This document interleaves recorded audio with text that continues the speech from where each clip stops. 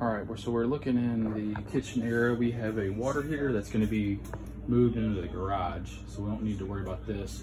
We're looking at taking the furnace and moving it back into this corner here. This is our return, so my thought is we'll make this to where it is a platform for our furnace and coil to sit on, and then we'll catch the supply here. I'll look and see if we need to move over, but more than likely we'll probably come up and then offset over and catch this. And then we got our PVC running up, so it'll catch that. Our line set goes through this line hide.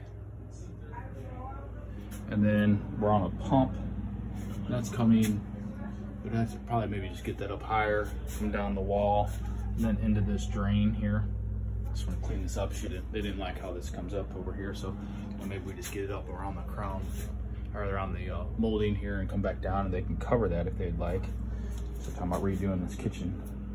And that would be, actually we wouldn't even need a louver door at that point. I was telling them louver door, but we're high efficient, so we're good there. So I'm gonna take a look at the AC here in a minute, but that's what we got. This door just goes right up to the garage, so you're coming and going right to this garage.